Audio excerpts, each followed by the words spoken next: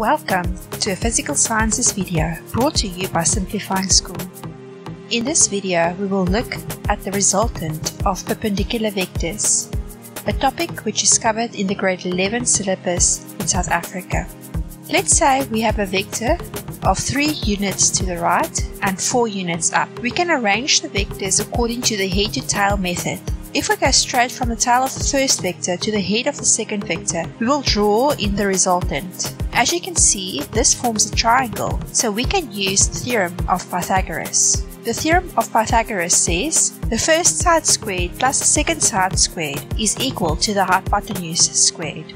Or, if we put it in scientific terms, vector 1 squared plus vector 2 squared is equal to the resultant vector squared.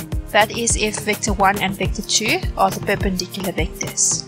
So we can go and do the calculation. 3 squared plus 4 squared is equal to the resultant squared, which would give me 25. Take the square root of 25, so the resultant vector's magnitude would be 5. We can use trig to find the direction.